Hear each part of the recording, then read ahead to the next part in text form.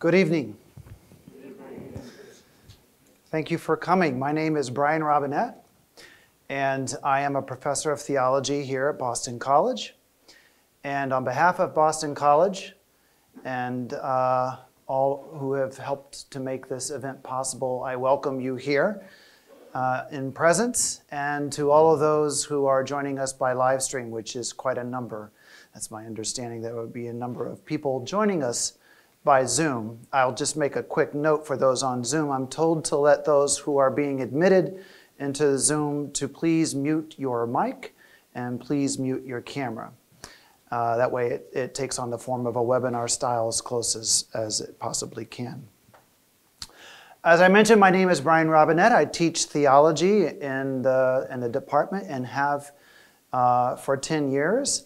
And I don't think I'm mistaken in saying that this is a unique experience for BC.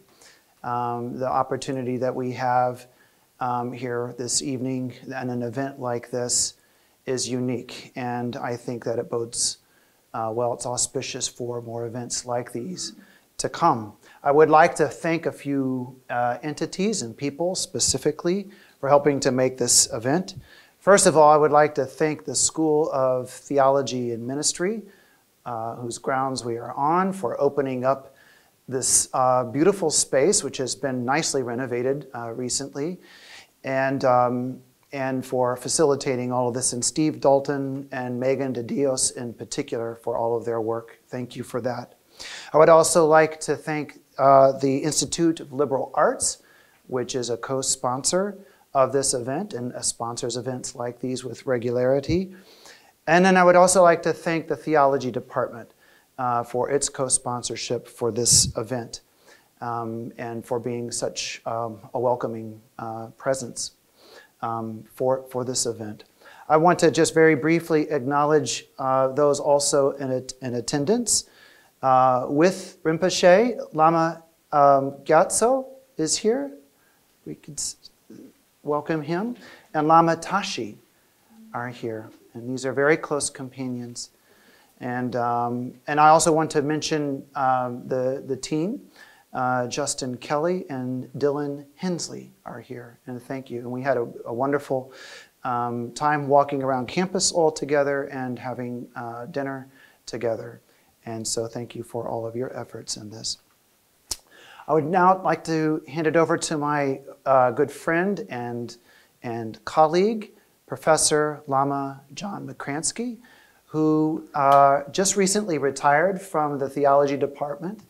He taught here for 30 some odd years, and it is my great honor to have been his colleague for the 10 years that I have been here, and he will introduce our special guest in the way that Lama John can. So again, thank you for being here, and I look forward to the conversation.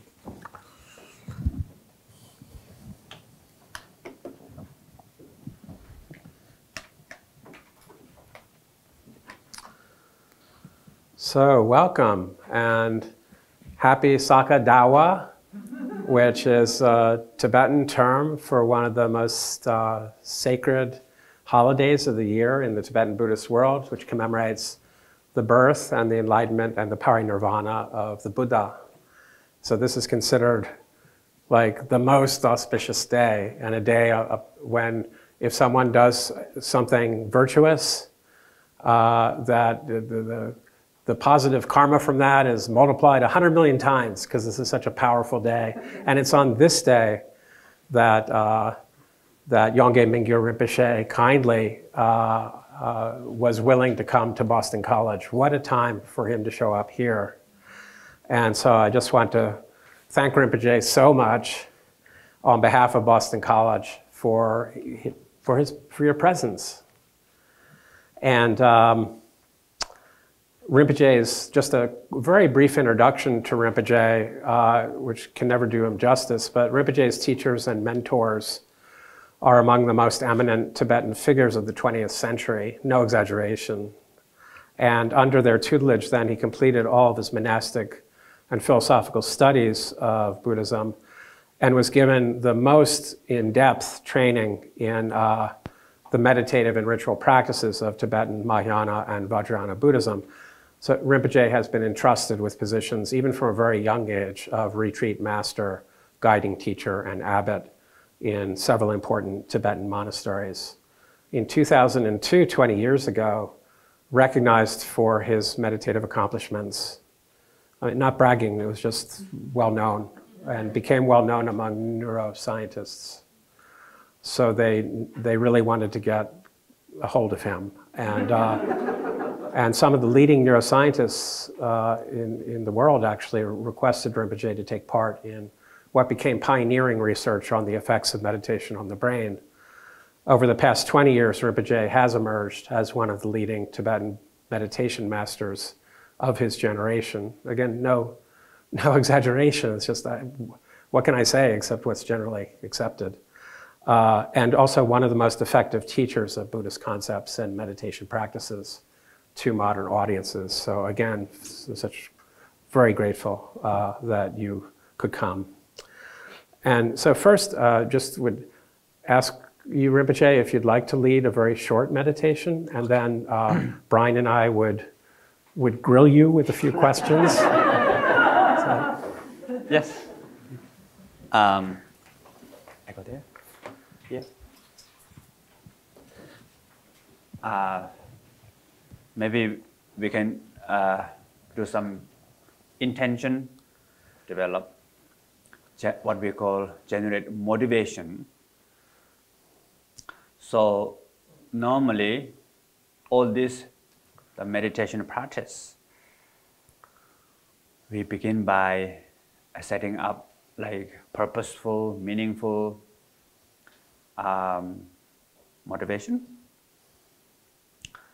So thinking that today we're going to learn something interdisciplinary dialogue and maybe something that benefit for ourselves, and then can bring this peace to our family members, friends, maybe social circle, and maybe to the bigger society.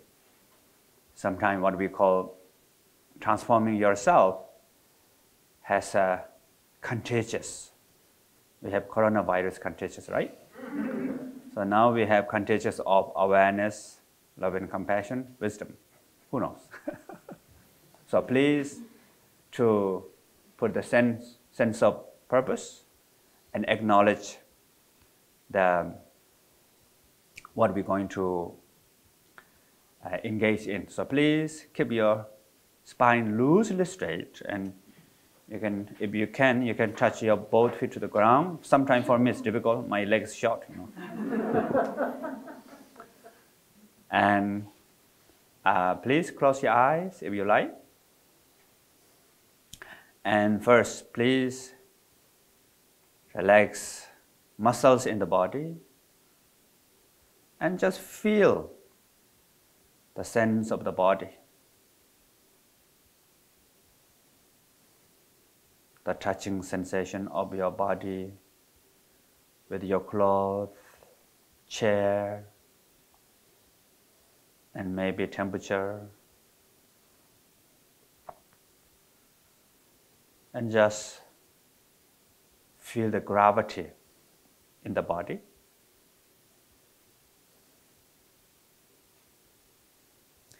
And if you can relax, wonderful.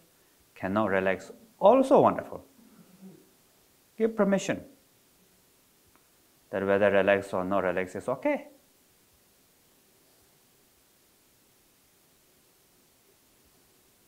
And you don't need to pretend to be anybody. You don't have to act to be somebody. Be yourself and be free. And now appreciate that having this body is amazing. And still breathing It's wonderful, isn't it? I'm alive. How wonderful.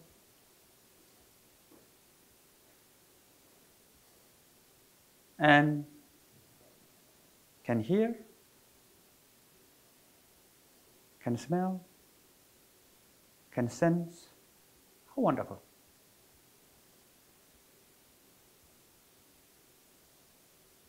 And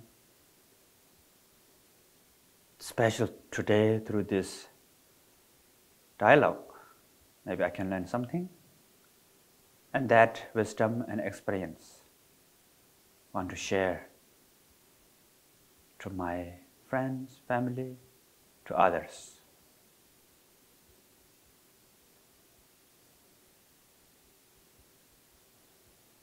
Now please open your eyes. And it is wonderful to have these eyes and can see things.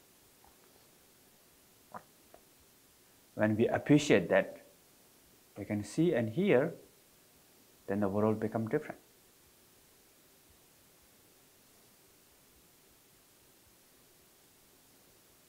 Okay, thank you. Thank you, Rinpoche.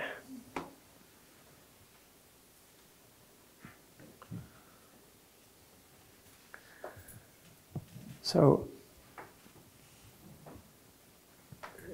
at the heart of your practice traditions from Tibet, right at the heart of it is what's called the nature of mind, samni, also called Buddha nature. So my first question is to try to get right to the heart of the matter, the very heart of things in terms of practice. What is the nature of mind, or Buddha nature? And why is it important in Buddhist understanding? Yeah. Why is it so important to realize it? Yeah, so Buddha nature, what we call that everybody has a basic innate goodness, the intrinsic nature. So we have many names for that, sometimes what we call kada. Kada meaning the original purity, tathada garbha, the nature of gone beyond, and sukada garbha, the nature of blissful or joyful. So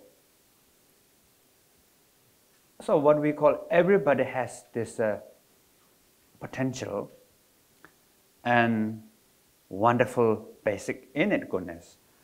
And that has three qualities: the clarity or awareness, and love and compassion, and wisdom. 3 in 1. So in Asia, we can use coffee, 3 in 1. Very, very easy. Milk, coffee, sugar together, and I cannot find here. But the traditional example is what we call like lamp, flame. Flame has light. The flame is the light, and flame is heat. There's an intrinsic quality of heat. At the same time, color. So 3 in 1. So same thing, that intrinsic nature is connected with this awareness, love and compassion, and wisdom. And the whole purpose of practice is what we call to discover that. So in a way, what we call, you are a Buddha right now, right here. But the problem is we are not recognized. And that's what we call ignorant. So ignorant has so many layers: intellectual or conceptual level ignorant, of course, and there's a feeling level of ignorant, and there's a perception level. So almost change the color of the eyes, ear, nose, tongue, touch.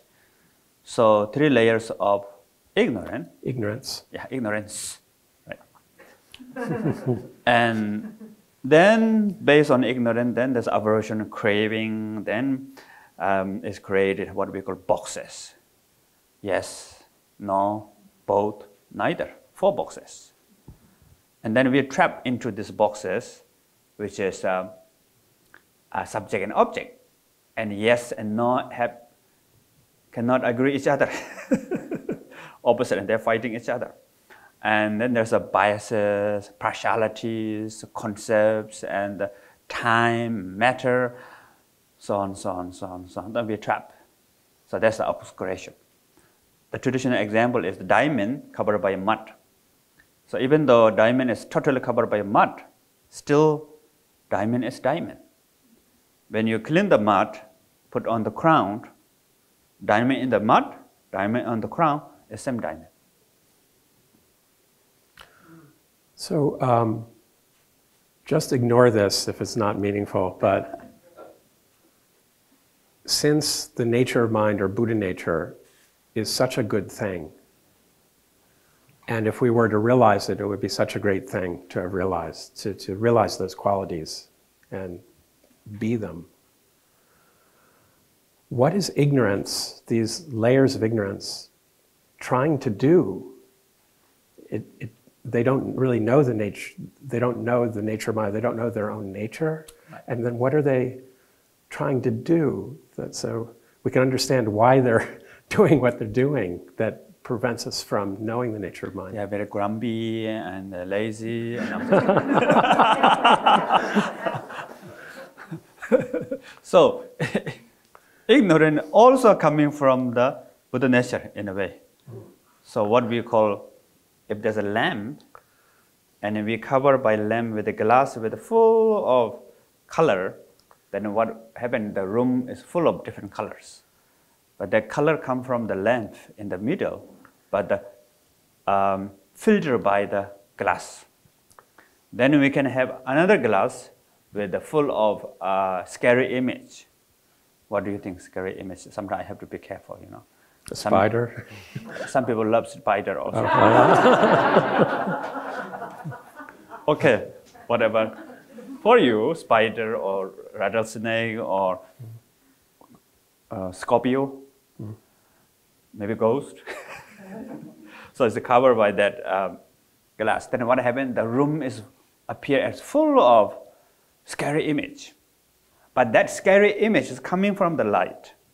Without flame, you cannot have that scary image. But the ignorance is this filter. These are the ignorance. And special, seeing scary image as real, like a snake, poison snake.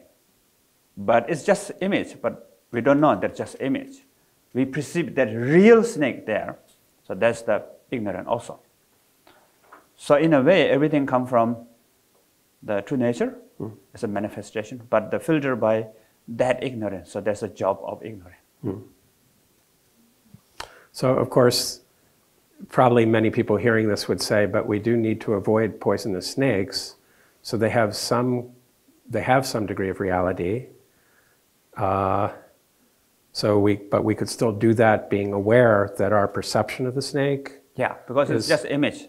It's not really poison snake. But the problem is we appear as poison snake, image of poison snake, as real poison snake.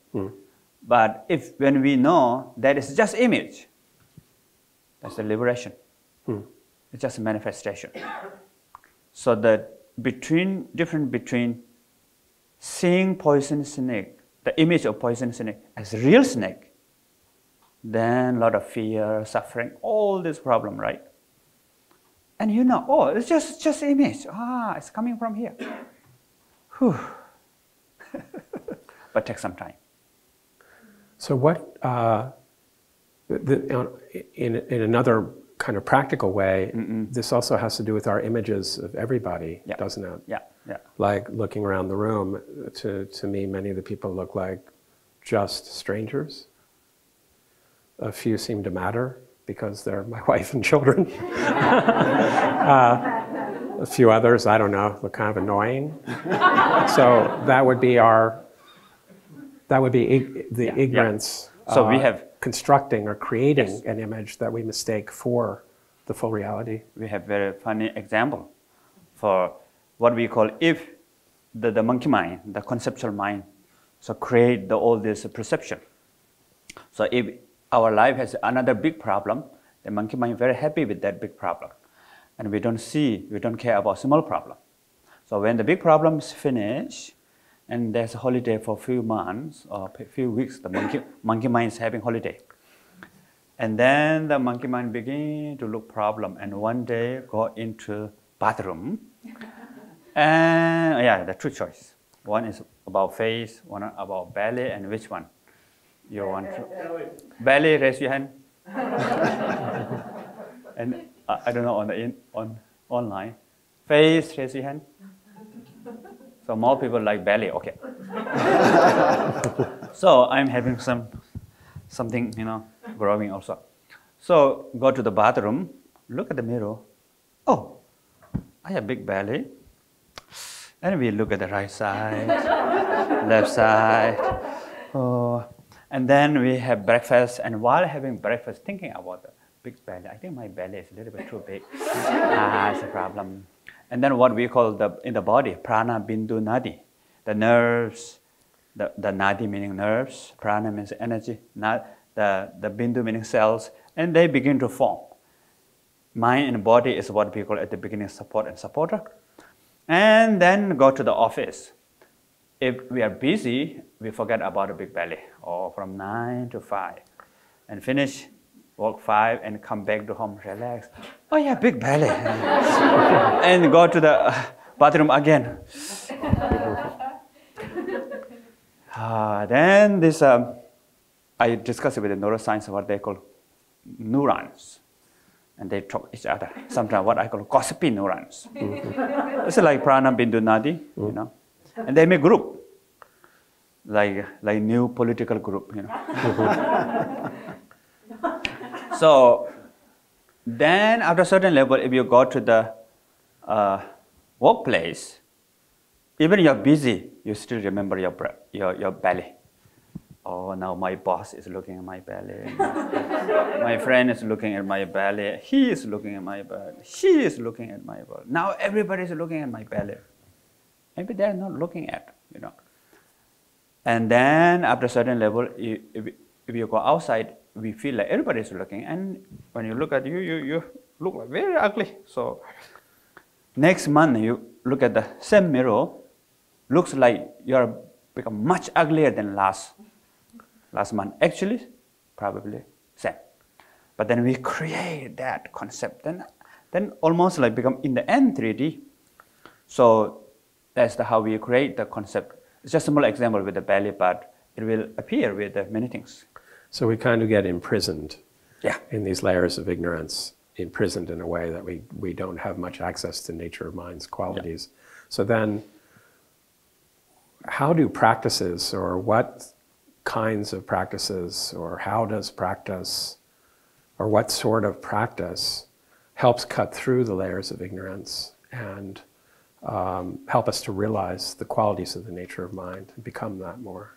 Yeah, so first what we call awareness practice. So being with the reality as it is. So at the beginning we can focus on the breath or sound or any phenomena. Nothing cannot become support for meditation. There's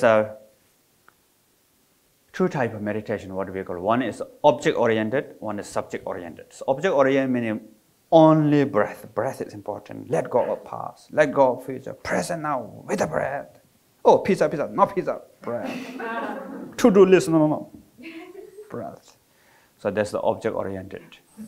And for the natural mind style, what we call subject-oriented. Subject meaning the awareness. Awareness meaning the quality of the mind, clear and knowing, or sublime aspect. That like lamp illuminated by itself. But of course, at the beginning, we cannot connect with that. But the lamp has two clarity. One is self-clarity, meaning the lamp illuminates itself. But at the same time, the lamp illuminates things around. So whatever things around can see, can illuminate. So the luminous quality of mind can manifest through the eyes. So you can see, we can hear, we can smell, we can taste. All this, but of course, prana bindu nadi, the body also connect with that. So we get in touch with our own mind. Maybe to be aware of breath. For example, what we call breathing meditation. And anybody who practiced breathing meditation before, raise your hand. Okay, many of you. And some of you, not yet, raise your hand. Okay, so maybe I will teach you breathing meditation. How many of you are breathing right now? Raise your hand. Finish. So that is breathing meditation, to be aware of breath. So that is awareness. And slowly, slowly we can aware of form, sound, smell, taste, sensation, thought, any emotion, everything. Then in the end, be with the awareness itself. So this through awareness we can connect with our true nature. And another one through loving kindness, compassion. So what we call all these clashes, the confusion, ignorance, or craving, hatred. I had panic when I was young, panic attacks. So panic, depression. The essence, deeper level, is love and compassion. And how many of you want to be happy? Raise your hand. So there is base for love or loving kindness. And we don't want to have problem, right? Don't want to suffer. That's a basis of compassion. So loving kindness, wish to be happy, good, meaningful, something nice. Compassion, wanting to free from problem, obstacle. So that's the intrinsic feeling. That's why you come here. And right now here you're moving, something like this, something like this. So each movement is looking for happiness. Each eye is glim. Each breath is looking for happiness. So, and not only the body, each thought, each emotion, each feeling. When you go deeper level, is looking for happiness, wanting to be happiness, wanting to free from suffering, maybe to yourself, your friends, your family, to the world. So through that, we can connect with the love and through the true nature. Another through wisdom. And the wisdom has a lot of things to say. Maybe we can say later. I don't mean for this to be a long answer, but just like in brief, how does the cultivation of awareness and cultivation of love and compassion cut through the layers of ignorance? I understand how they bring out qualities of our innate nature, our Buddha nature. They're kind of bringing them out. So it's a different way of being than just being caught up in the projections of ignorance. Right. But are they also sort of undercutting ignorance or making it hard for ignorance to function or purifying ignorance away? Transforming ignorance. Transforming it. Yeah. Ignorance become wisdom. Ignorance itself becomes wisdom. Yeah. So, for example, when we look at the panic or hatred, at the beginning, we can look at the hatred, but then most of the time we have question, where, right? Where should I look? Sensation, there's sensation. Or there's image. There's a lot of slangs. I don't want to repeat those. We all have, yeah? Bala, bala, bala, bala, yada, yada, yada. And there's a belief. So the hatred becomes 4 pieces. If you don't look at the pieces, you cannot see hatred. And these 4 pieces, what we call interdependent, that without sensation, how you can hate? Without the image, object, to whom you're going to hate. Without that articulation, hatred cannot come. Without the belief, the view, this is a right, this is a wrong, this is a should, not, you cannot have hatred. So what we call interdependent. And they are changing. Sometimes when we hate, we think it will be forever, but it will change. When I feel panic, I think will be forever. My life is doomed, but it will change. So when we look at the more into that, what we call emptiness. So we can reach the mind which is beyond concept, yet not nothing. There's a clarity, luminosity, the present, sometimes what we call a wakeful present. And that is the how to connect with the also to the Buddha nature. Yeah.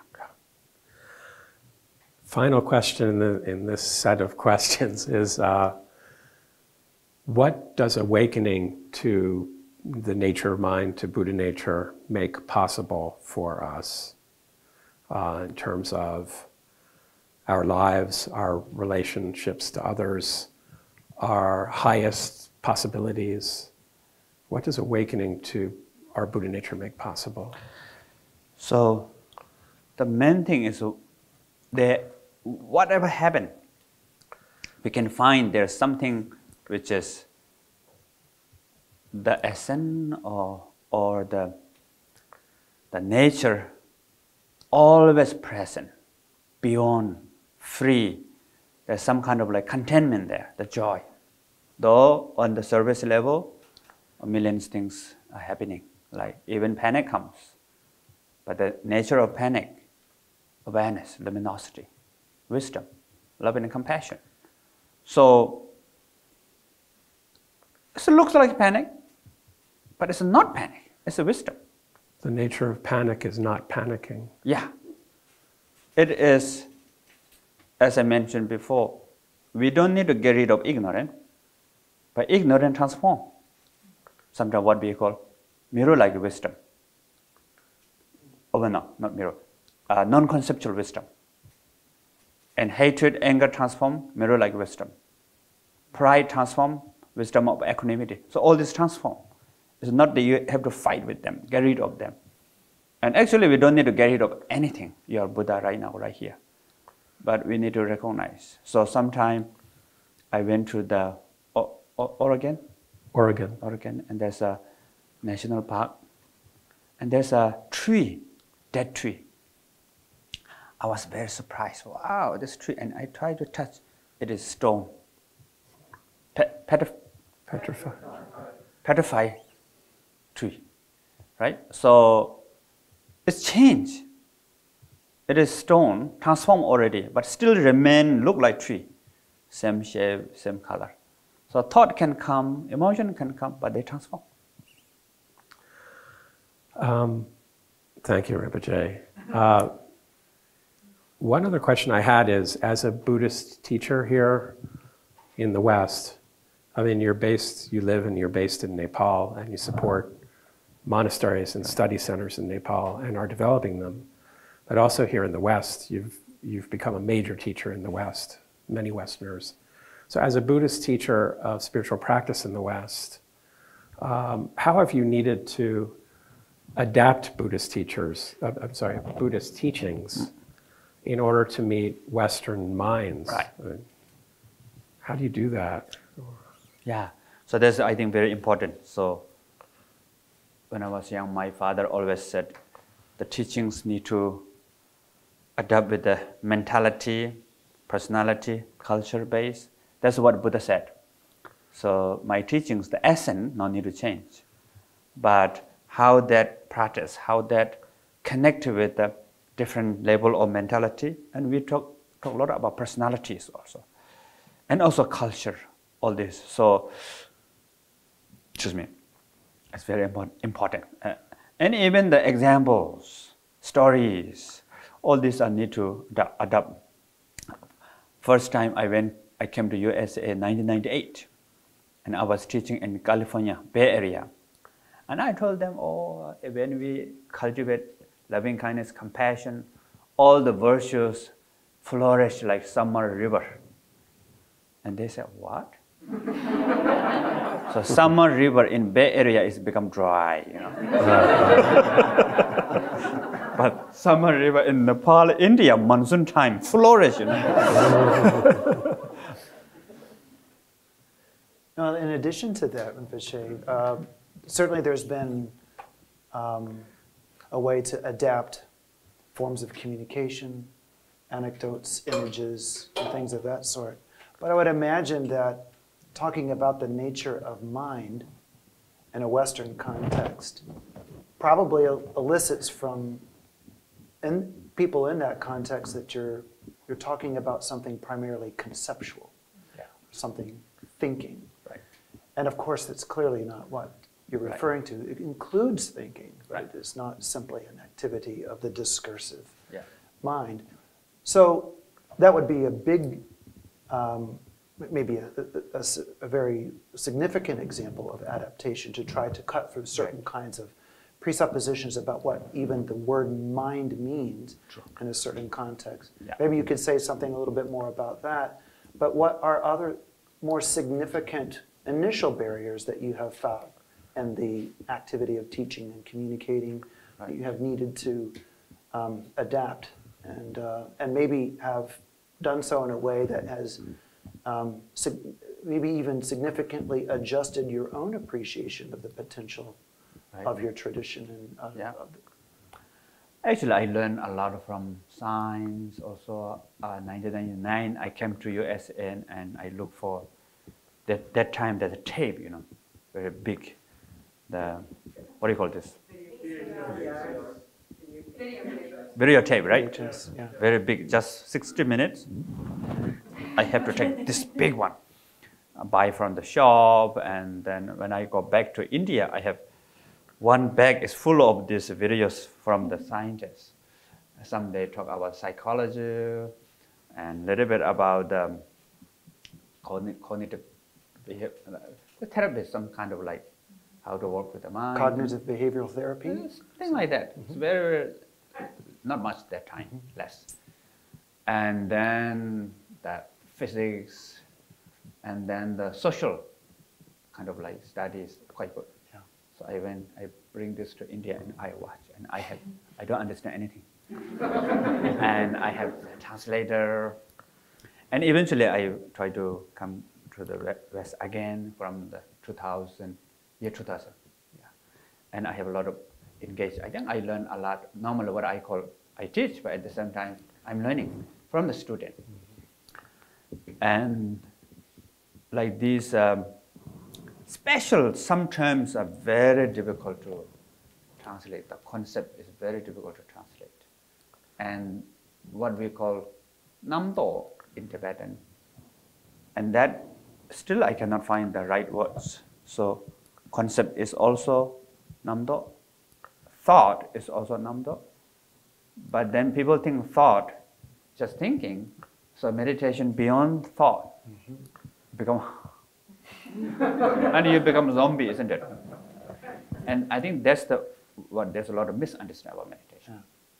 And another misunderstanding is people think meditation meaning think of nothing, empty mind, empty brain, you know, or look for peace, calm, joy. Meditation associated with peace, full of peace, relax, and the peace embrace a wakeful present right now.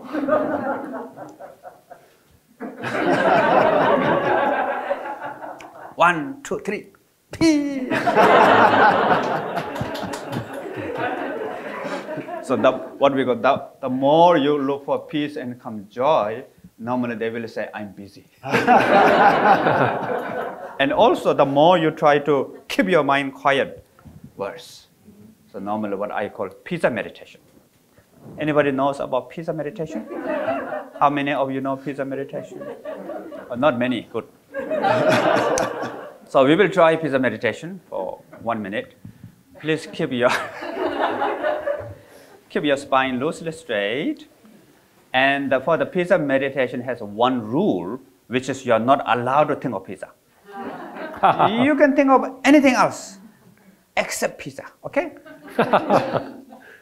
Be ready. 1. When you hear 3, no pizza, okay? 2, 3, no pizza.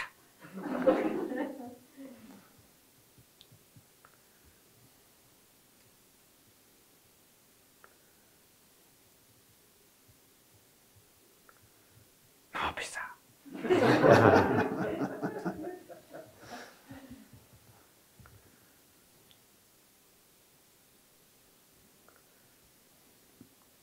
Okay. How was it? Pizza came or no?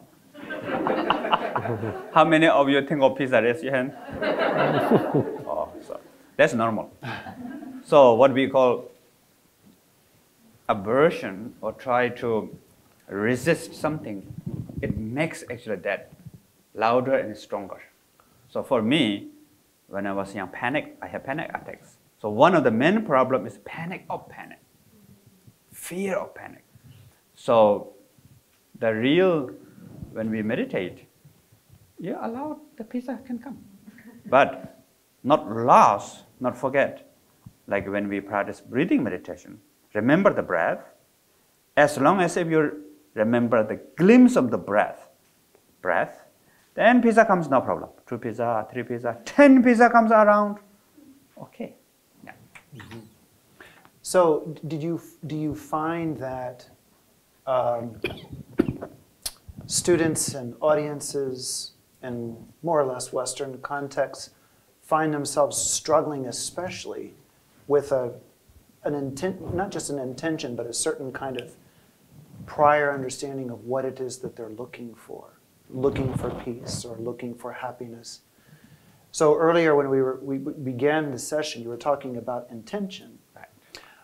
How is the forming of intention not necessarily the setting up of expectations that might actually block the practice? And maybe that's something that you find in contexts like these more than other places or not. But if you could speak to that a little bit. Yeah, I think just now I mentioned about expectation, peace, peace, peace. Mm-hmm. So what we call, then peace will say, I'm busy. And then we cannot experience peace very easily, actually. And in the end, we, of course, disappoint, another word. Frustrated or disappointed. Disappointed. So there's another important that to keep in the mind what we got at the beginning. And of course, peace, calm, clarity, joy, these are what we call byproduct of meditation, not the essence of meditation. The essence of meditation is awareness. And then also let thought come in and go is what we call letting go of aversion. But stay with the breath, letting go of craving. So normally our mind wanders and follow monkey mind, and we lost. But with the breath, being with the breath as it is, what we call just seeing the nature of the breath. Shallow breath, deep breath, irregular breath, it doesn't matter. Mm-hmm. So that is what we call beginning of wisdom. Just witness of the nature of reality itself. We don't need to change it. We don't have to make nice breath, beautiful reality, not necessary. If the reality is messy, be with the messy. But in the end, the true nature of reality, as I mentioned before, multiplicity, so many pieces, and they are interdependent, and they are changing. In the end, cannot find. And that I learned a lot from the physics. Although in the meditative tradition we talk about that, and I watch these videos. Wow, they are talking something. Could you say a little bit more about feeling? So, you know, when I think people look to meditation as a way of solving a problem, it's often in terms of certain kinds of thought patterns, or they think that they have to struggle with thoughts. But you've mentioned several times that it's also very important to be in touch with feeling and perception. Right. I wonder if that's also a part of adaptation or speaking to something that may be not so well cultivated in Western contexts, is the feeling world. Right. So could you say a little bit more about that in practice and feeling? So yeah, what we call, first we need to connect with the, let's say, awareness with the breath. Then second is the body. So when we connect with the body, that's the beginning of connecting with the feeling world. So just like we did a little bit, right? Just feel the gravity or feel the sensation, feel the temperature, feel the tactile. Of course, when you feel the body, you need to feel through tactile, through sensation. Intellectually, the shape color doesn't work very well. We even don't know what we look like very clear, except unless we look at the mirror, right? So the doorway, experiential connection, the doorway is the sensation and the tactile. And next is what we call feeling.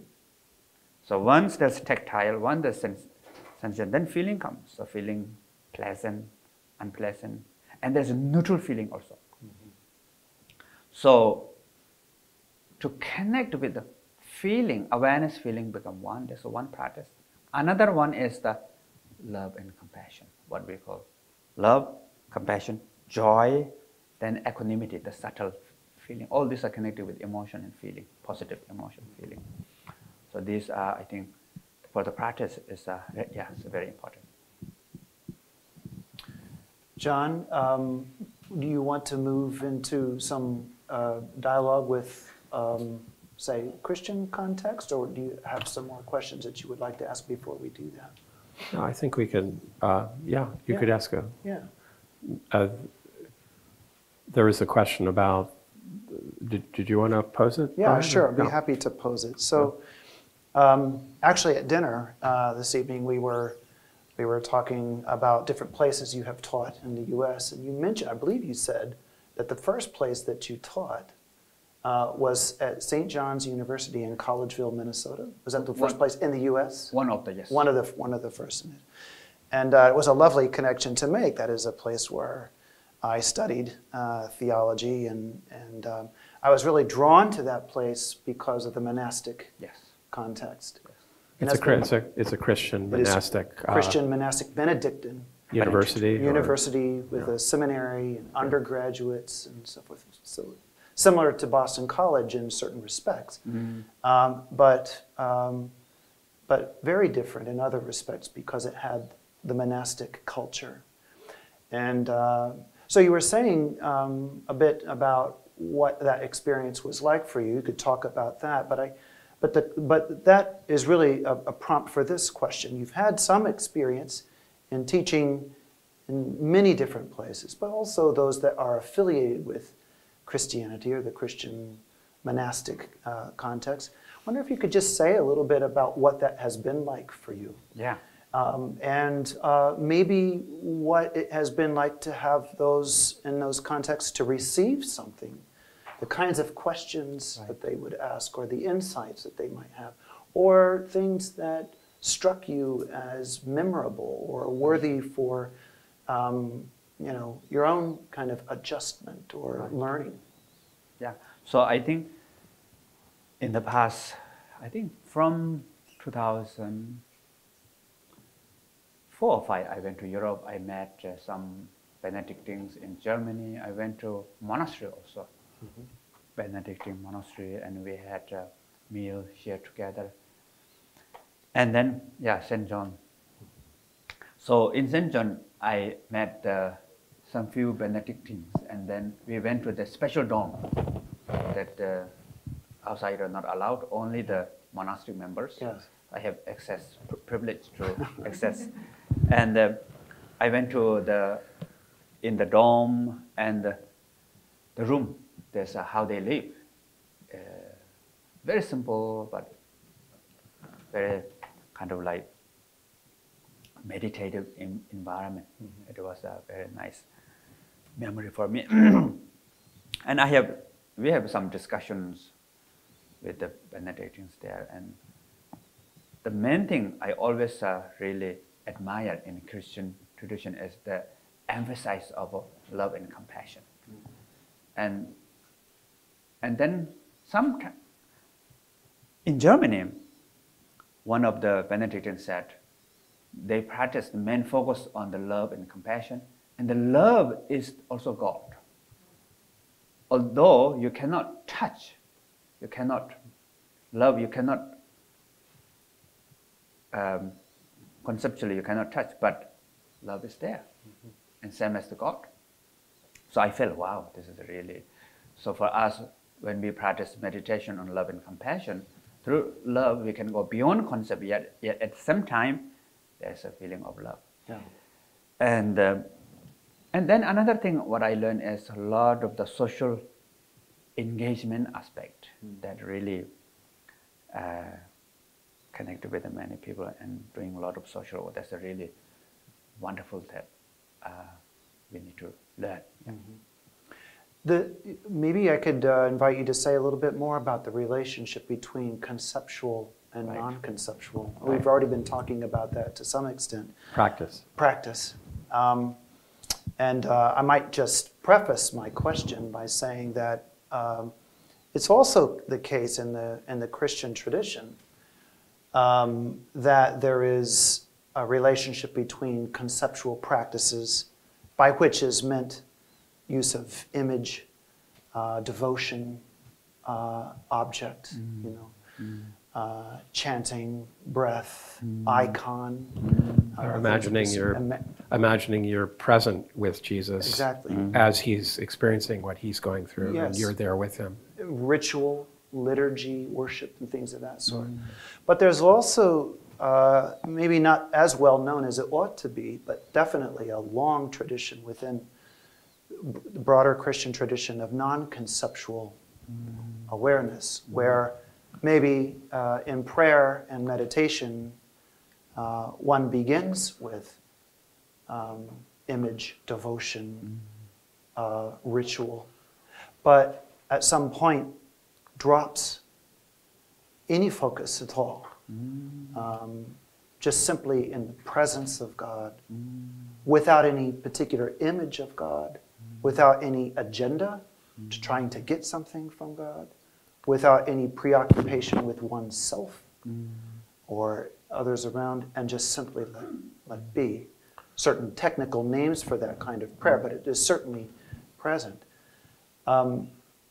So letting God draw you. Letting God draw you into more intimacy with God. Yes. Like that. Yes.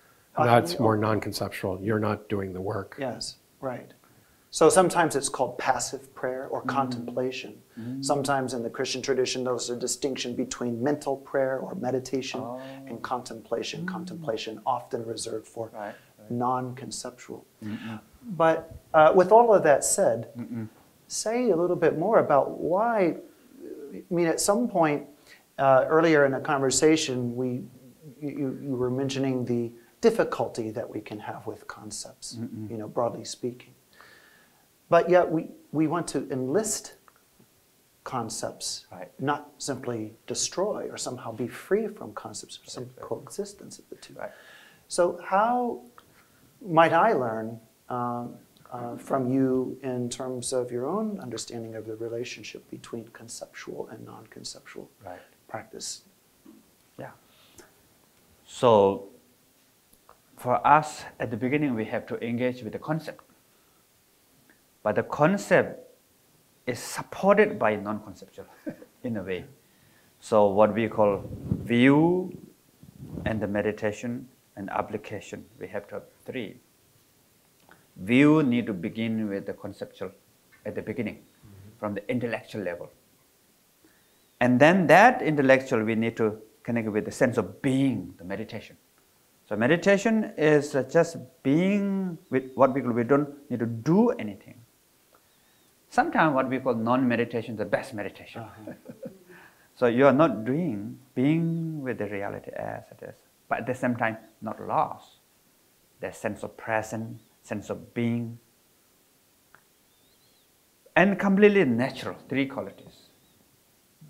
Not doing anything is more like being, but not lost, completely natural, three qualities. So then eventually, three aspects, as I mentioned: awareness, love and compassion, wisdom. So these three aspects at the beginning, this conceptual level, then bring into the experiential level with the being with that. Innate quality, what we call, is there within us. We need to discover it. Then there's so many different techniques how you discover. At the beginning, I don't believe that. My father said, you have wonderful nature. Actually, your innate quality and quality of the Buddha and the dog also same. I thought, oh yeah. me and dog, same. how come my nature and the Buddha, I am suffering, I have huge suffering, the panic. And my mind is a monkey mind. That's impossible. But then there's a step by step technique how to discover that. So, and one of the things that we can use with the concept, what we call visualization, imagination of Buddha, first with the concept, then let go in the end, what we call dissolution. And then there's the like icon. Sometimes we focus on the Buddha has sometimes some holding flower, represents of compassion. Some holding the lamb or wheel, which is wisdom. And we focus on that icon sometimes. And sometimes what we call the mental recitation. That's the I think first my meditation technique is the reciting mantra in the mind. Om mani padme hum. Mani, not the money. Although that would be okay too. So in my hometown, everybody meditating. I mean, my family. My mother don't meditate much, but my grandpa, grandma, my father, they meditate. When they meditate, they're really peaceful and calm. So I thought I'm going to meditate. I'm imitating, and went to the cave. I pretend that I'm meditating, and after 5 minutes later, then one day I thought, what should I do? In my hometown, everybody recite the mantra Om Mani Padme Hum. I thought, oh, I should recite that in the mind. So I closed my mouth and recite the Om Mani Padme Hum in my mind. I feel like I did something. Don't know what I'm doing. I feel like I'm doing something. So then, when I was 9 years old, first time I asked my father to teach me meditation. And first question is, reciting mantra in the mind is a meditation or not? He said, yes, that's meditation. So I think we have very similar as what you mentioned. Yeah. So at some point, it would be nice if Rinpoche wished to lead another meditation that's in the direction of more of just being or openness. Yeah. Or Okay. That's a different style of meditation then. Let's do that. So one of the meditation technique is, so as I mentioned before, that our mind is like lamp, right? It has the quality of luminosity is not like light or not like vivid, clear, not like that. The mind itself is luminosity. So even we feel dullness, we can experience dullness. That is luminosity. That's the clarity. So can you see my hand? So that is the luminosity also. The image of hand appear in our mind has to come through the mind. And so not just image, sound, smell, taste, sensation. Everything is in the consciousness, in the mind, happening in the mind. So all these are what we call the reflection on the lake. Did I tell the story about the lake? Not here? No, not yet. Oh, yeah, I forgot. I went to a restaurant in Colorado, and I hiked a mountain. On the halfway, there's a lake, very beautiful. And in the lake, entire valley reflection appear in the lake. The trees, rocks, there's a deers also, the sky. And the water is so clean. I can drink the water, they said. I drink a little bit. I'm so happy. And then I walk again. And after 1 hour later, and the weather changed. Now in the sky, full of cloud in the sky and almost rain. So my friend said we should go back. So we come down, and look at the lake. Now lake become muddy. Become like chai, India tea, Indian tea, or Tibetan tea. And I thought, what happened? Within 1 minute, the leg become muddy. It's impossible. So I went to the close look at the leg. Doesn't change. Legs doesn't change. But because of the cloud, now that reflection of the cloud appear in the leg. So look like leg become muddy, but actually leg is not muddy. So therefore, the surface of the leg has ability to reflect. And that is like clarity of mind, the awareness, the fundamental quality of mind. And we have thought, emotion, perception, memory, all are like reflection in the leg.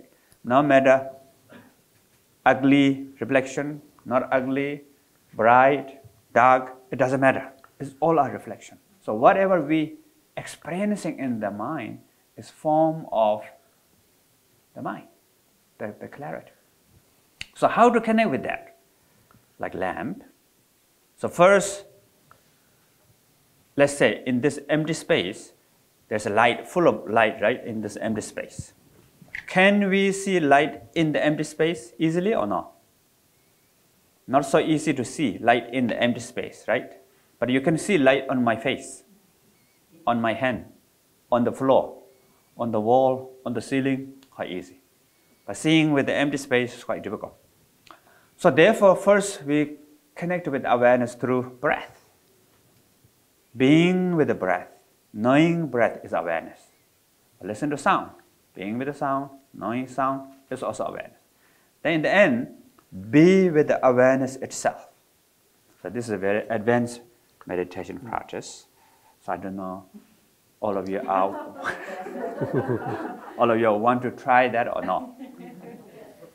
Please say yes. So if you want to try, raise your hand. Oh, very advanced, you know. I saw every hand raised. I saw every hand. Okay, come home. So, fasten seat belt. Fasten seat belt. Fastening the belt. Fasten seat belt, right? Yes, yeah. Fasten your seat belts. Fasten your seat belts, yeah. Because it's beyond non-conceptualist, you know. So, so now the actual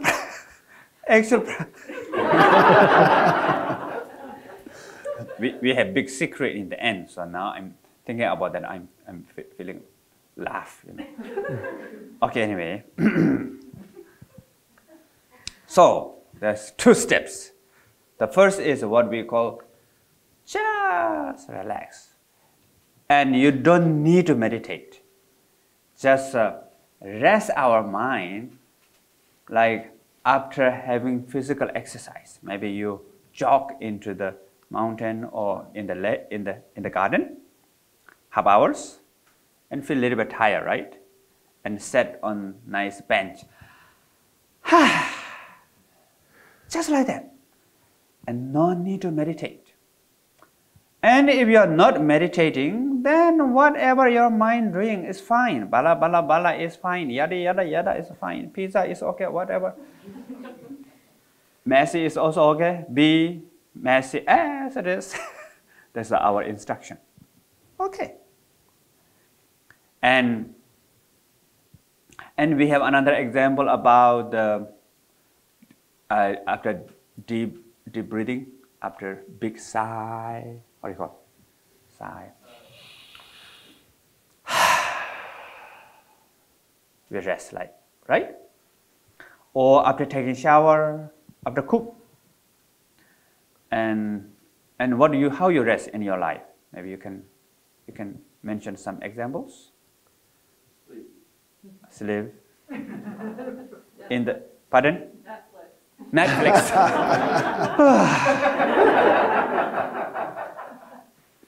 How about after exam? In the school, in the university? Or after finish the deadline? What else? Coffee also? Play with the dog. Play with the dog. Breathe. Breathe, yeah. All these are good examples. So you get the sense, right? You have to have some kind of sense how just breathe. And don't worry, you're not meditating. So Don't worry about am I doing right or wrong, or how can I tell this is the right practice? No need to worry because you're not meditating. Okay, and we will do with this with the one deep breathing exercise. So first, not now. I will do first. Okay. First, you breathe in slowly.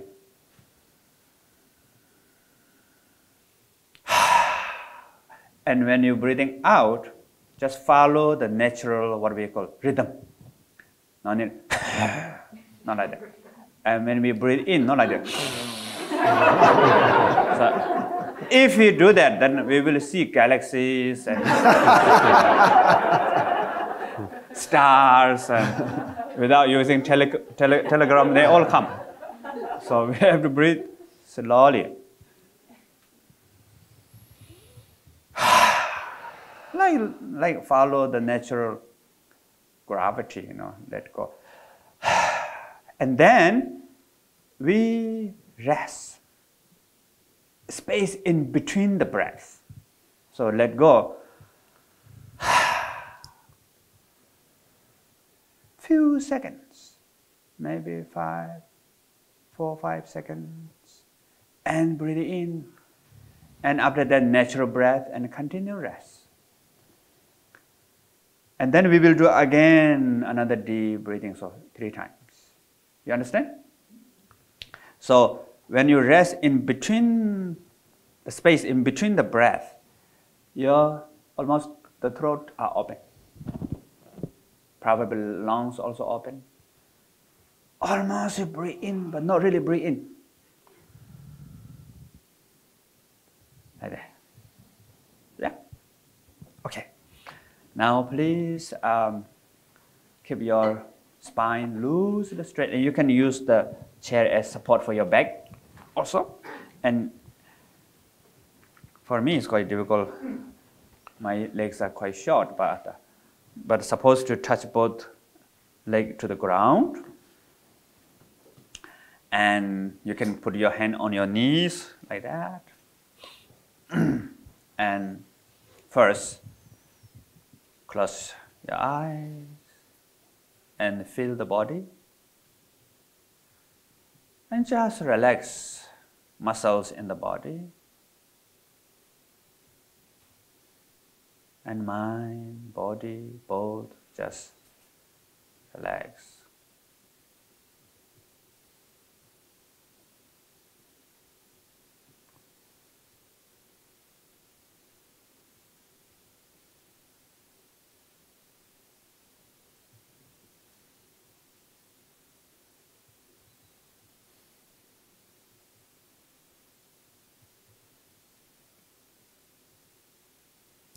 Okay, now if you want, you can open your eyes also.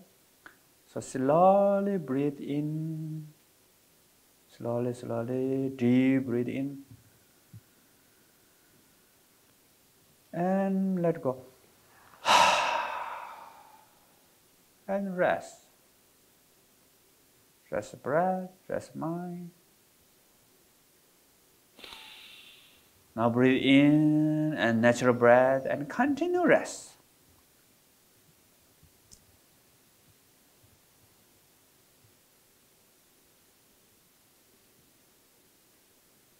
And this is the only first step, so you don't need to meditate. Don't worry about doing right or wrong.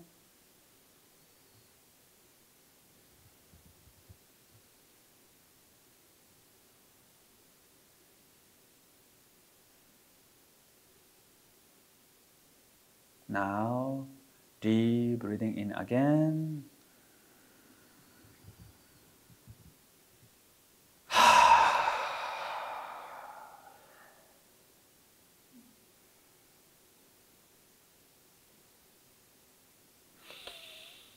Now, natural breath and continue rest.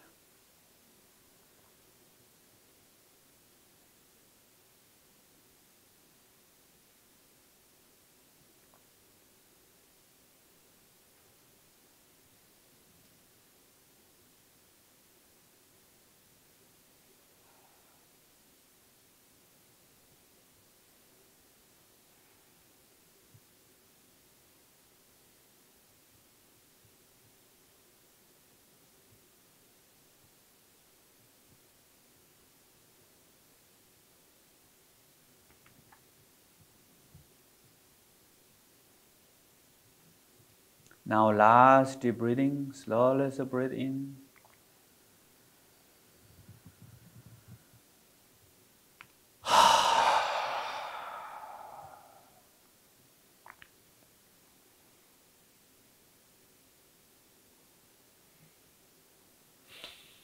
Now natural breath, you don't need to do any deep breathing, just natural breath and rest.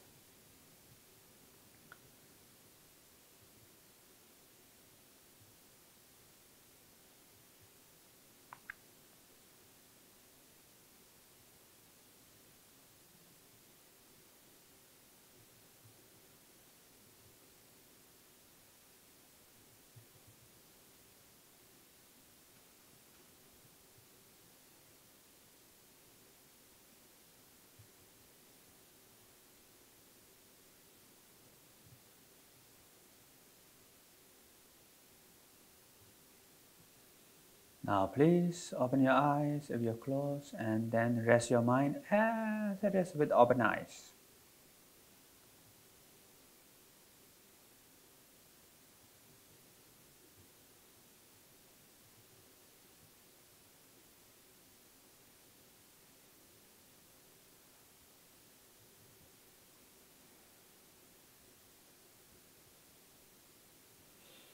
Okay. Finish. How was it? How many of you feel a little bit relaxed? Raise your hand. Okay. Now the real practice comes, the non-conceptual practice. That's what we need to fasten your seatbelt. So everybody ready? Yes, raise your hand.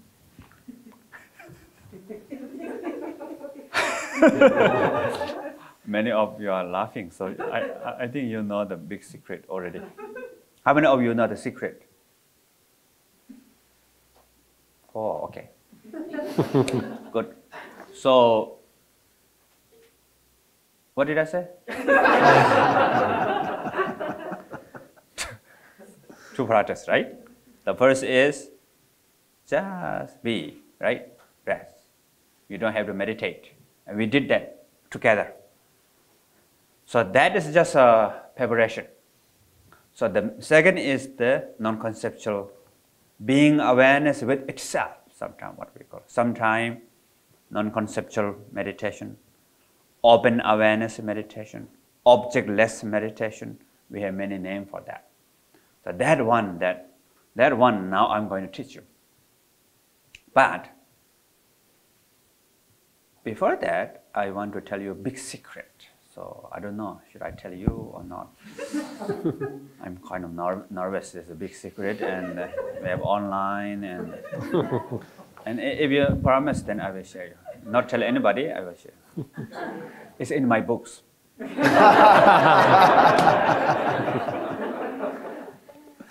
Okay.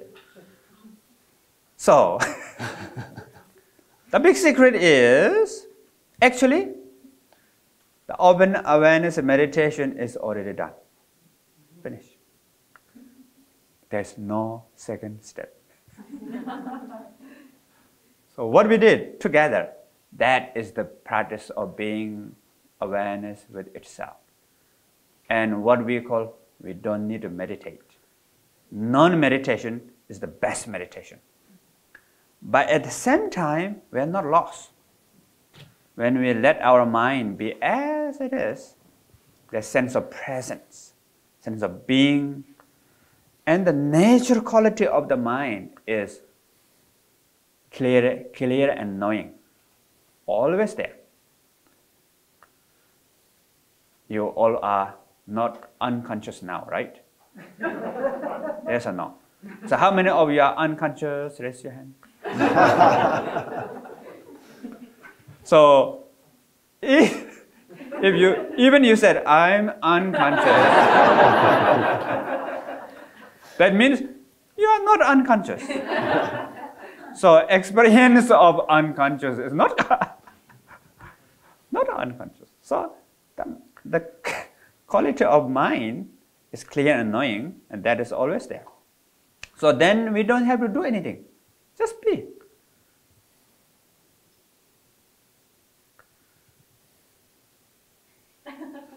So that is one of the most important step of practice, of the going to nature of mind practice. So normally we don't share nature of mind practice in the public. Why? What we call, we have to practice step by step, experiential lineage. So we have to experience that. But then if you intellectually to grab the idea of nature mind, the practice itself, the one is become intellectual, later not easy to bring into experience.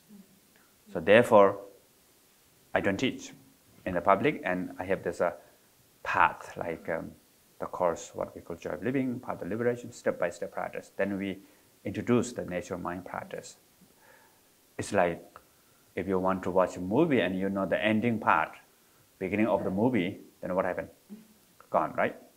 So, but this practice right now is the very important foundation to approach the practice of nature mind. Of course, we already discussed about the quality of nature mind already. Thank you, Rinpoche.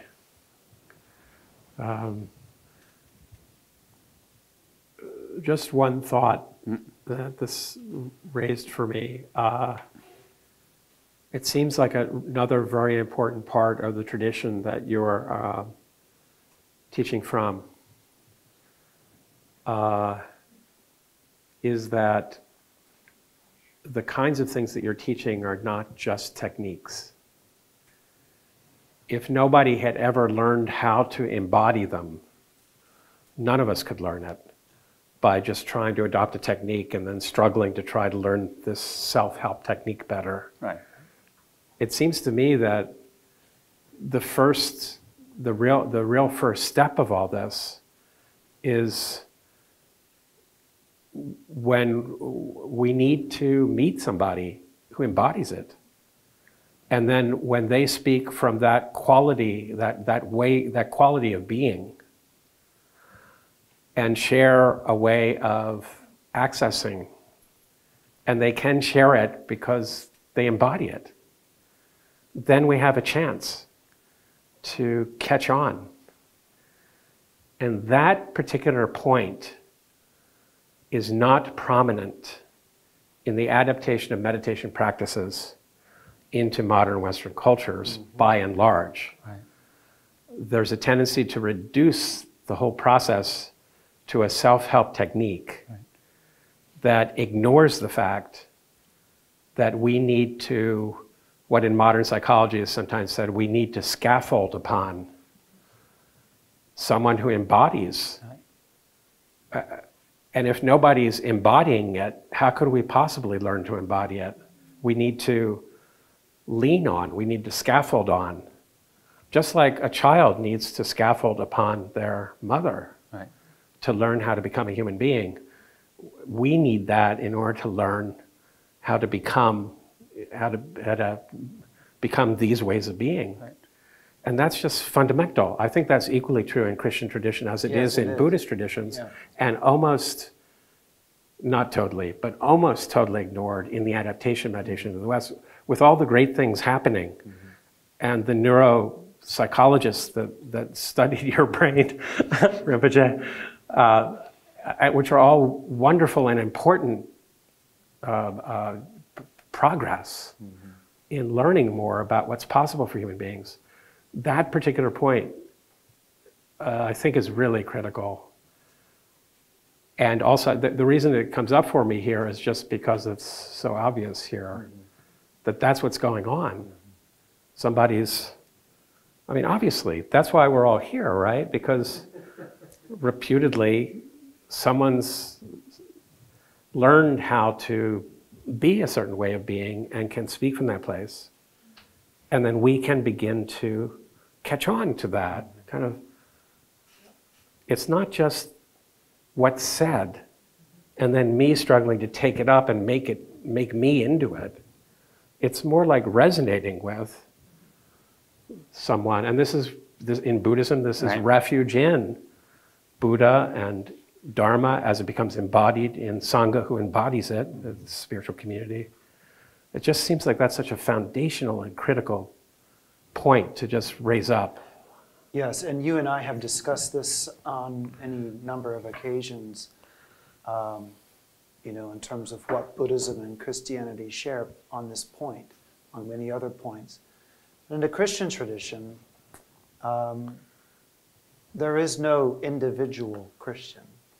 There is no individual person who constitutes what Christian faith is, but Christian faith, Christian practice is relational, inherently communal. Of course, it has an element of discipleship to Christ, but that discipleship is embodied among others, the saints, those who have gone before, those who are gathered in community. And so it's a real distortion of the kind of wisdom, compassion, and so forth that we're talking about here, which would be cultivated in the Christian tradition, to imagine that it is done by an individual. It is something that is received. In the Christian tradition, very often you'll hear about the imitation of Christ, imitatio Christi. A rather superficial notion of that is Jesus engages in certain kinds of behaviors, and then I am going to imitate those behaviors the best that I can. Sort of like there's an external model, and then now I'm going to imitate that as best as I can. That's how according to my wits. That's how we modern people Yes, think of that, right. yeah. But that's a very thin understanding of what imitatio really means. It's really about receiving the presence of another, of receiving oneself from another, and of course transmitting what one has received to others in a circularity. That's how, in the most profound sense, Christians understand God, as relational love, not just as an external elevated object out there, but a dynamic living reality of receiving and of transmitting. And so anyway, to the point that you're making. And so if, let's say, in the Christian tradition, there were to be any effort to renew the contemplative dimensions of that tradition in dialogue with Buddhism or any other tradition, if that communal or that relational matrix is not fundamental to it, then there's going to be something deeply stunted, limiting about that. But I do think that this is an example of what we've shared here together, the communication of that, which gives us permission, you might say, or the mind that's grasping permission to relax into what is actually present, but as embodied by another. There's something prior to speaking that can happen, I would say, is happening. And then also speaking is happening. But there's something prior to the speaking that is also communicating from the quality of being of someone who learns to increasingly embody that quality of being. And then we may be attracted to that because there's something in us that recognizes that in that person or in that spiritual community that's already in communication, even before we can comprehend what is communicating to what. And that also seems to have to do with Buddha nature. And part of what's really important in Tibetan Buddhism and other deep contemplative traditions. There was one other question I had, and then, Brian, I'm not sure if you have more, but then we also wanted to have people chat. Feel free, go ahead. The one is, when someone or more and more people begin to realize the qualities of the nature of mind or Buddha nature in the various ways that becomes possible, how does that empower us better to respond to the great problems of our world, like the problem of the devastation of our natural world, the increasing violence in the world, the inequities in the world, the greed. How does realizing qualities of nature mind help us or empower us to better respond to those things? Yeah, I always think about when I'm having communication with others, there's a what we call view that respect that everybody has basic innate goodness. And then this basic innate goodness are radiating actually with the communication, with the behavior, although the person is having a lot of problems, but still there's this great quality as manifesting. But the important is we need to nurture or recognize that. We need to work with that. We need to hold on that. So maybe I will tell you a story. One time a couple came to me and they're having big problem. The husband is want to control everything. And the wife has the tendency always worry. Everything she worry.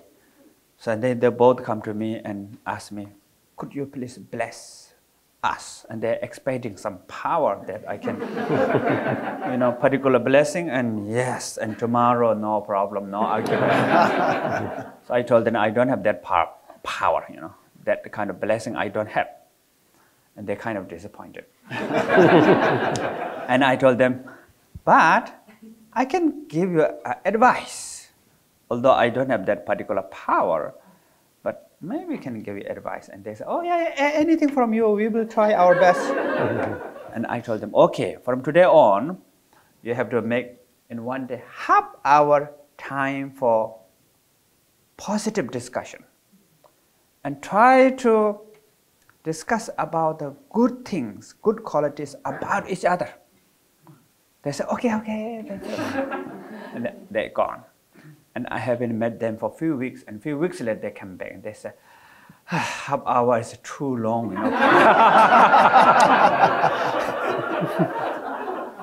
We begin to have this discussion. Oh yeah, first time when I was, when I met you and you have kind, but but not now, almost, And then they look at each other, look at the watch, and then they ask me, what should I do? And I told them, okay, no problem. I will give you a discount, So if you cannot do a half hour, now only 5 minutes per day. They say, oh, that's okay. We can do 5 minutes. And they're gone. I haven't met them for 1 year. And after 1 year later, they came. They said, thank you for your advice. Now, 30 minutes is not enough. And I was surprised. Wow. I was not expecting that change, I asked, oh, what happened? They said when they begin to discuss only 5 minutes, and actually they discover a lot of good things within each other. Actually, they care each other. They love each other. And there's more good qualities that they discuss. And they are talking about that. So then when we discuss what happened, the recognition comes. So ignorant, not recognize. Recognize is awareness, wisdom. So like we go to therapists and we talk about our problem for 12 times, feel better, right? And what I heard of that, good therapy, learn how to listen. So now, they cannot really change their personality. The problem is, husband still want to control, and wife still worry. But now they talk about each other, and they put sense of humor about their personality. And what they do is, when the husband comes in, knock the door, and making humor about his personality. The most powerful person in the world is coming. And the wife opened the door, oh, the most worried person in the world welcomes you. And they give each other a name. So the husband's name is control freak, and the wife's name is a worry freak. And they really get along. And lot of, although you cannot change this directly, but they are working every day. Trust me. So I think this is really important to see these innate qualities within each other. When we talk about that, then I think the world will become better place, I think. Really just see each other more accurately. Yep. See more in each other. Yes. So what I heard of that, if you have 10 qualities with us, 1 negative, 9 positive. Normally what we see is only 1 negative. And we exaggerate that 1 negative and deny the 9 quality. Good thing, with us. Brian, shall we Yes, ask? we have about 15 minutes Yeah. for conversations from those who are in the audience. So this is a time when you have the opportunity, and this is a pretty rare opportunity here at Boston College to ask any questions you may have or anything you'd like to raise with Rinpoche and related to all the things that we've discussed and so forth. So I'm going to ask you to ask your question with the use of the microphone so that way those who are joining us by Zoom can hear. So if you want to point to people, and I'll just sure. be the Thanks, one Brian. who gives the microphone. But please feel free. So, there's one right there and then one there. Thank you, Rinpoche. If we are already Buddha and we're just not recognizing and we have some deformment, can we just use single practice, purification, to purify the deformment and then we'll be Buddha? So we don't need any other practice, just one purification like Mahāyāna. Is that sufficient? We need a few things. Awareness, love and compassion, wisdom. In the end, it will become one. But what we call to grow this flower, there's soil, water, seed, oxygen, and sunlight. Some cause and condition comes together, then grow the flower in the future. So at least what we call shamatha, which is connected with awareness, loving kindness, compassion, which is connected with the metta, and the wisdom, and that also form it as session practice or informal practice. So view, meditation, application has to come together. So just reciting mantra only it helps. But if we recite the mantra with awareness, love and compassion, wisdom together, then really become, if you practice purification, then it will become complete practice. Brian, there was one there. Then we'll come back. Thank you for being here, Rinpoche. So my question, it's a little like Lama John's question, but thinking about, there's so many people who are very angry and hate this other group of people, and the other group of people hates them back.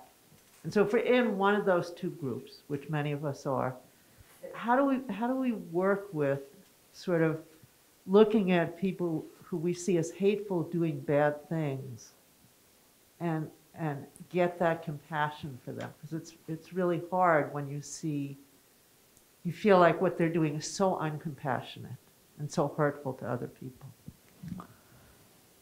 Yeah, so one time, me and my father were having dinner together, and there's a group of people came to learn meditation from my father. There's two men within the group, and they don't like each other, and they fight. Sometimes they beat each other. And that evening, they are fighting outside, and people cannot stop hitting each other with stick. And then me and my father, we don't know how to do. There's no, if you call police, sometimes Nepal doesn't work very well. So then, having this Tibetan soup called tukpa. And suddenly one man came. He's the one hit the stick to other men, Rinpoche, please help me how to control my anger. Teach me, And my father said, oh, yeah, why are you angry at him? He said, no, he's really bad, and he said bad things about me, and he harmed me, and he beat me. Oh, because of the words, because of he beat you, then maybe you should angry at the stick and the words from that person. He said, I'm not stupid. This kind of logic doesn't work with me. Stupid logic. And my father said, why? Because the stick is controlled by him. The word is just doesn't mean anything but controlled by him. So I hate him, not the stick. And my father said, oh, okay. That means who control, you hate the controller. That means the real control of that person is the hatred, the anger, the ignorance, the aversion. And that person also doesn't have control, just like you. You don't have control. You come here to ask me this help. But when the anger, hatred comes, you cannot control, isn't it? He said, oh yeah, that's true. He changed his face and he's kept thinking, And I think there's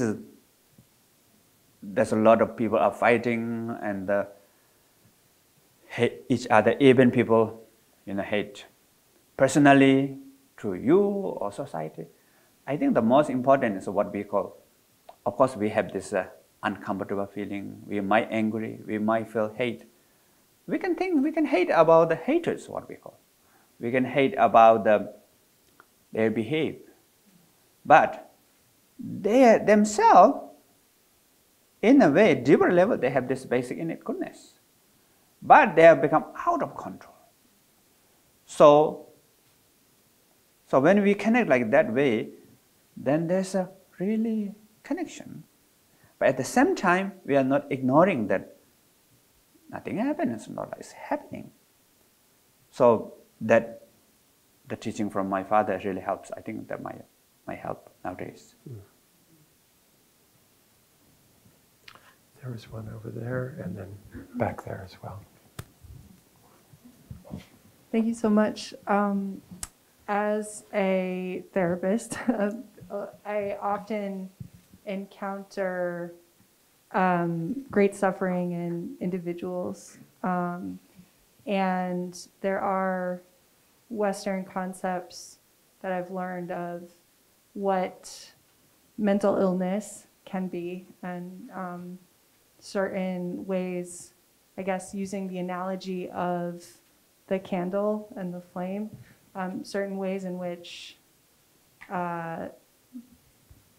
traumas or the body makeup itself can hinder someone from even having a wick, or the wick is wet. So no matter how close you put a flame, it will not ignite the second one. And I'm wondering, it brings to me this question of that nature of mind, and the hypothesis being that all of us have it, and also the dogs and the chipmunks and all these things. But I'm struggling with that idea of mental illness that the West has, and how to work with these practices in relation to that, if in fact the candles are different in some way, if we're using that analogy,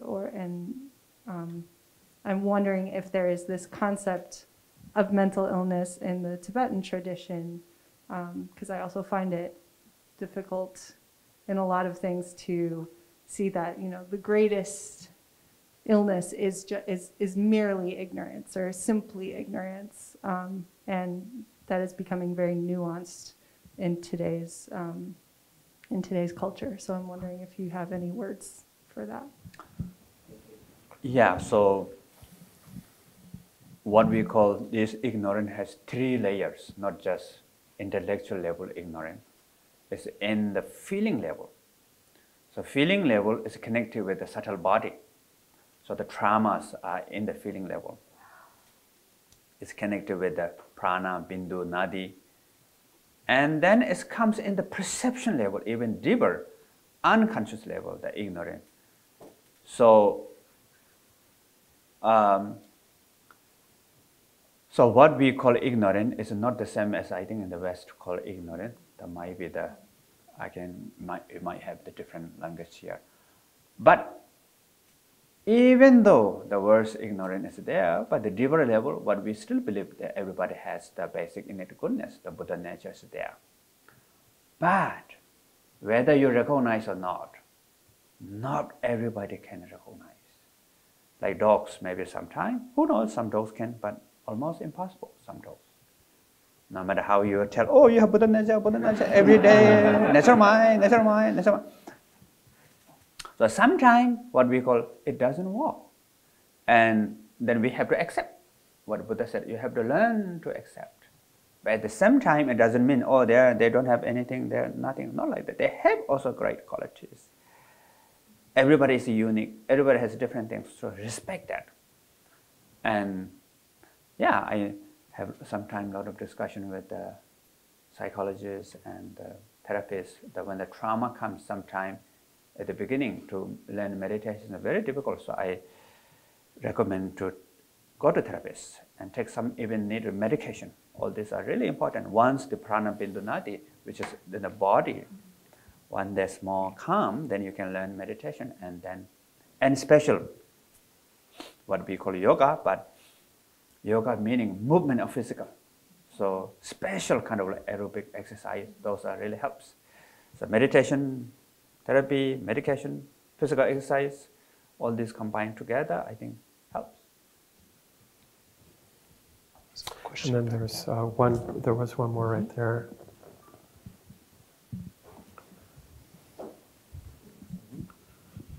Thank you, Rinpoche. So let's say that we already have a formal meditation practice. Let's say that we have attended to 1,000 courses. And we are ready to take the next step, meaning have a teacher. How do you find that teacher? And once you find that teacher, I mean, how do you start that relationship? Do you take refuge in bodhicitta? What do you do? The first, if you cannot find teacher, flip a coin and see. So what we call the first teacher is the person, second teacher is the teaching of the teacher. That's very important. And what we call don't attach to the teacher, the teaching is important. Third teacher is the phenomena. Now you come into everyday life, up and down, you can learn from that. So for me, the panic, I learn a lot from panic. In the end, the ultimate teacher is your true nature. So having said that, as John mentioned before, there's some kind of like transmission, what we call lineage transmission. So it has to be there. So I create a curriculum, which is what we call Joy of Living 1, 2, 3. Then there's a path of liberation, which is a nature mind practice, level 5. So that some you can do online. You don't have to be in person. But there's one transmission, you have to be together with the teacher, in person. Then rest you can do online. So these things are important. And you don't need to find a one teacher. So what we call teachers like flower and student like bee, and teaching is a nectar. And we can take and to practice. And then the lineage transmission comes in body when we follow that lineage. And like scientists said,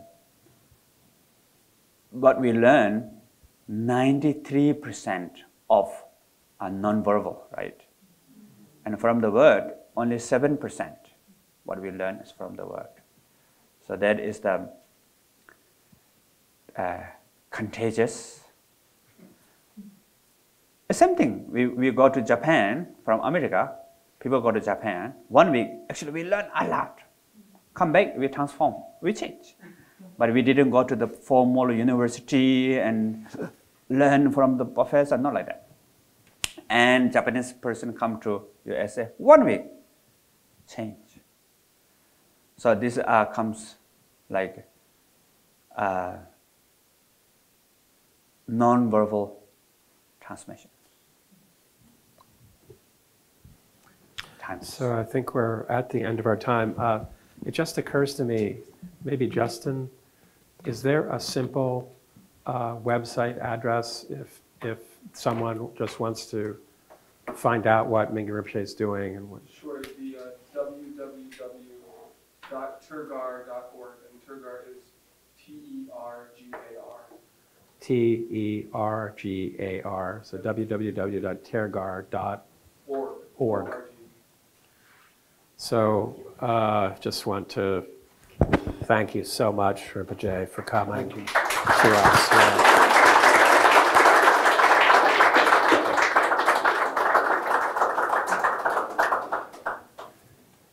And thank you all for being here. And your presence, I think, means a lot to each other and to us as well. This is a very memorable event. And I just want to extend my deep appreciation to you and to those traveling with you. Thank you for coming to BC. Thank you for spending time walking around with BC. We have this lovely image of us sitting in the courtyard in front of the Babst Library under the trees. On the ground. On the ground. Yeah. And I will always remember that. Thank you. Thank you very much also for both the professors. Really appreciate to be here and to come to the college here. Very appreciate, and I have this opportunity. Very appreciate. Thank you so much. So I feel like Boston College is kind of a blessed place, and it just got more blessed. Blessed from the monkey mind.